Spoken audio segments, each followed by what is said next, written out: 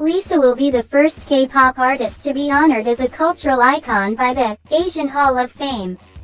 Lisa continues to show her strength on various music platforms, and it seems that her success will not stop. Lisa has now made history with her solo debut, Money, now surpassing 1 billion streams on Spotify. This makes Lisa the first K-pop soloist and the first K-pop female artist to reach this milestone. Not stopping here, BLACKPINK's Lisa has now surpassed the record previously held by IU. In 2023, with over 677 million streams on Spotify, Lisa has set a new record for the highest annual streams by a female K-pop soloist on the platform. She surpasses IU's previous milestone of 675 million streams achieved in 2021.